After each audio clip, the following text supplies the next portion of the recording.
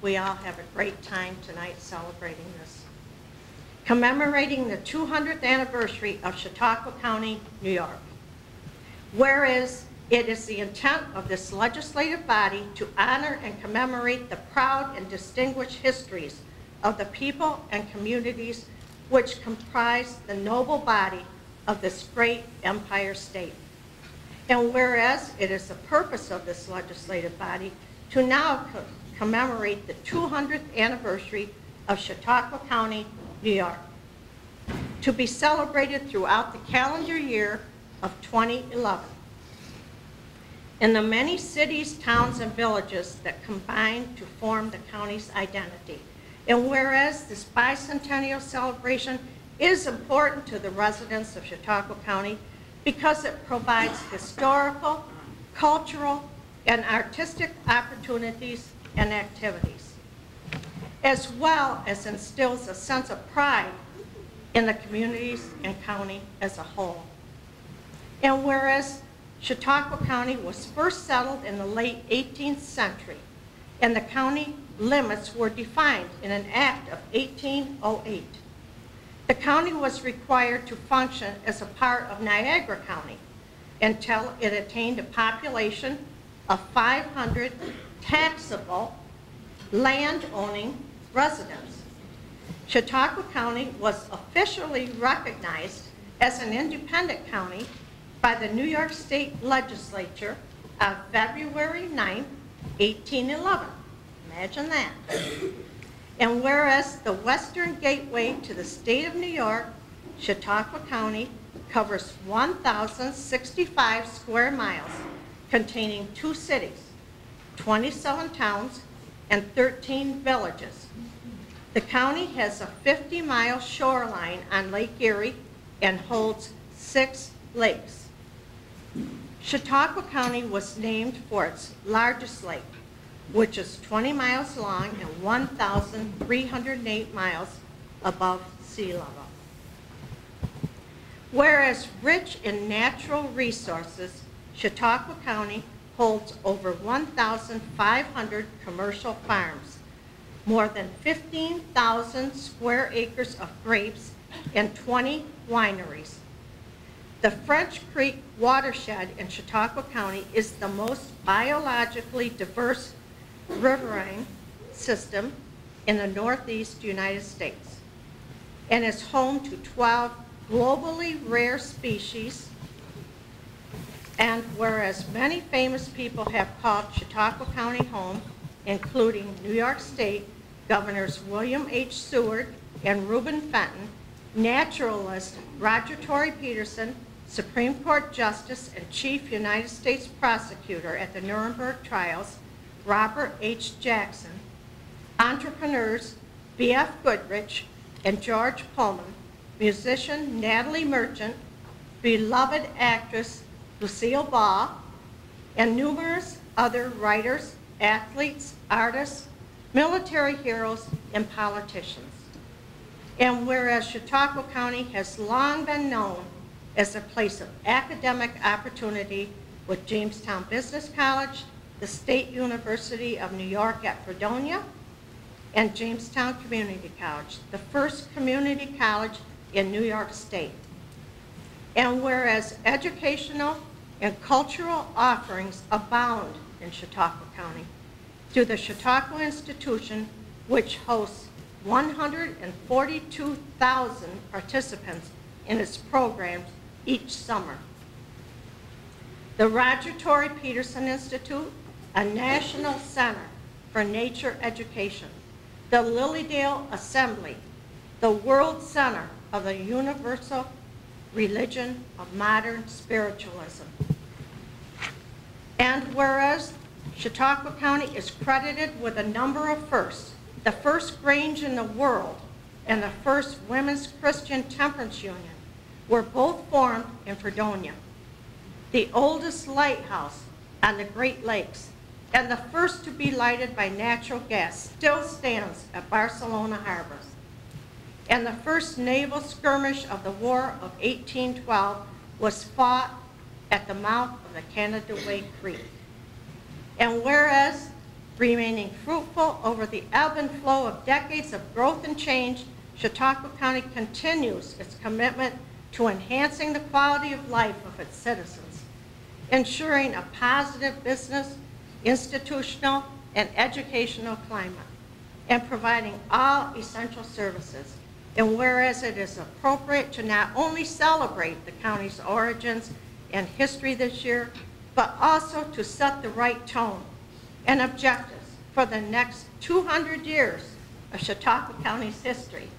And whereas it is the intent of this legislative body to publicly recognize and honor milestones in the history of communities large and small in this great Empire State.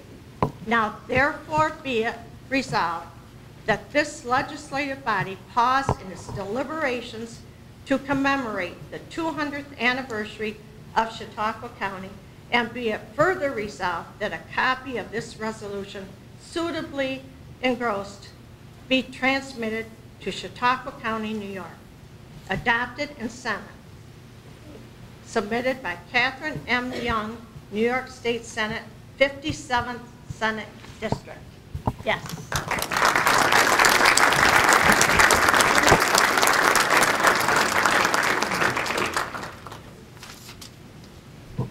Thank you very much, Sandy, for bringing those remarks and giving us an opportunity to really condense our history into some of our more notable points. But I'll ask Michelle if she'll come up here for just a moment, because we are going to have an opportunity, and she will sure help me go through this. I would like an opportunity for us to recognize those who shared the privilege that I currently have in being county executive, who really have laid the foundation and the benchmark in many cases for what it's like and what the opportunities are as county executive. So for just a moment, I'll give you an idea of who came before me in this particular role. The first was Hall R. Clothier, and he was chairman of the Board of Supervisors.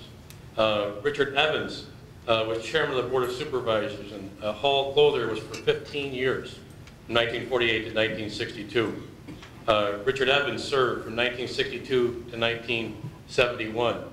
And we have Honorable Joseph Gerasi with us this evening. So, Your Honor, if you come up here, please.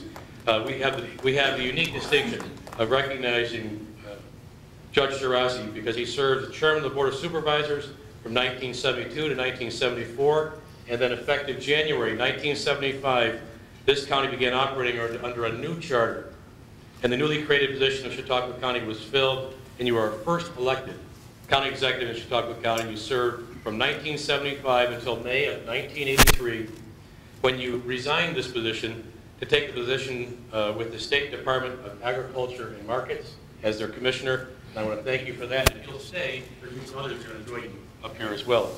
To fill Judge Gerasi's place in the balance of his term, David Dawson was appointed as interim executive until a special election was held to elect a new county executive, and he could not be here with us this evening. At that special election in 1983, John Glenser became the county executive, and he served from 1983 through 1989. So Jack, if you would please also. I saw you earlier on. If you come on up here, Jack. Following Jack in this role is a gentleman we heard from just moments ago, Andrew Goodell. Andrew was elected as county executive and served from 1990 through 1997. So Andrew, if you'd come back up here, please. Following Andrew in this role is Mark Thomas. I know Mark is here. We had a chance to speak just a moment ago. And he began his term in 1998 and served through 2005. And like Andrew, who's currently serving as our Assemblyman, Mark Thomas is leading the way as the Western New York Parks Director for the New York State Parks Association, and I'm pleased to have his leadership there as well. Mark, congratulations. Good to see you. I've had the pleasure of joining these gentlemen in this role, and it is a distinct pleasure and honor to do that. And you can see that some bright, talented people really blazed a trail that's allowed us to go forward successfully. So it's great to have these gentlemen join us, and we have a small recognition for that, a certificate of appreciation. And so I'm going to step aside here and join these gentlemen. And Michelle, you want to join as well on the other side there? We'll kind of book in these gentlemen. You can open, yeah, why don't you do that? Show them off.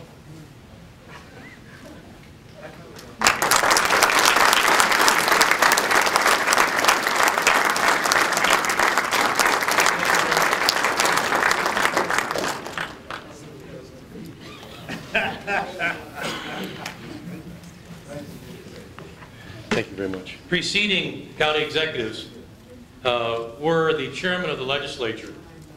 And we have a series of these gentlemen that we can recognize this evening.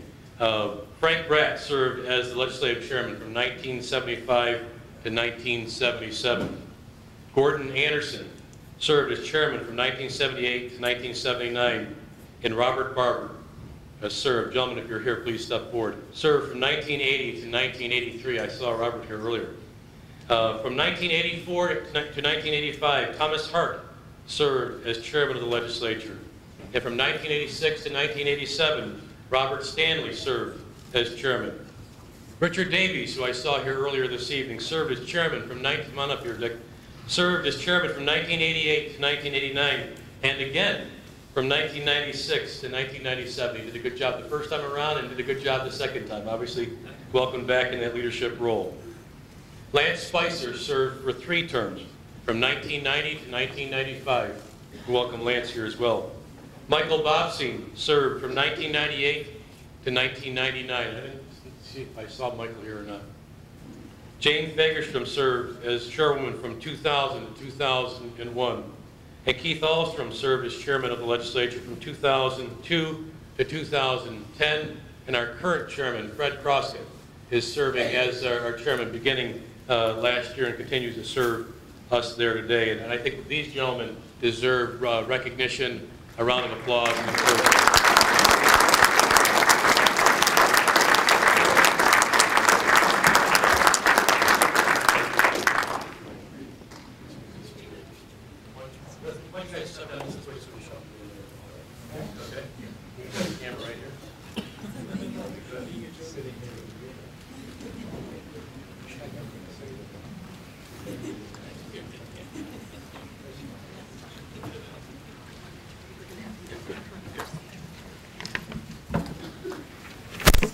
And we are going to ask Ron Lemon, who recently stepped out of his role as legislator, to introduce our current serving legislators so that they can be recognized as well because of the service that they have provided and will continue to provide going forward.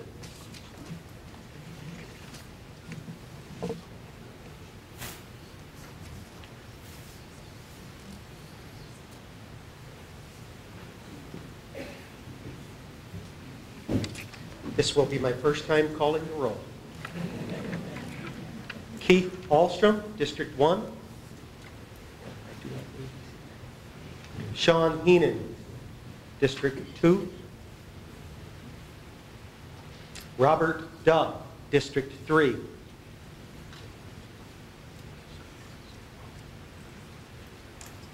If you could come up to sign the proclamation, Mr. Dubb.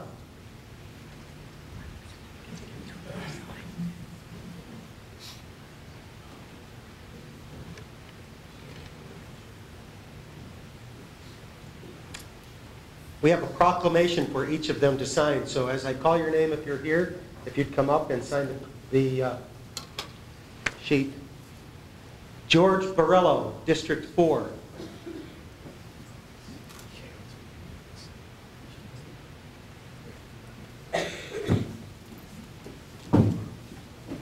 Jerry Park, District 5.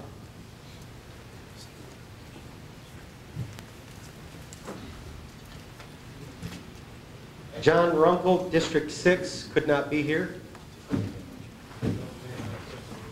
Robert Stewart, District 7.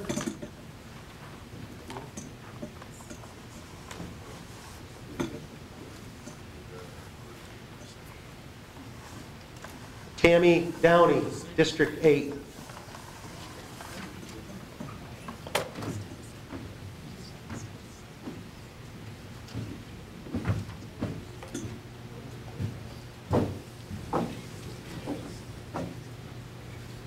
Larry Barmore, District 9.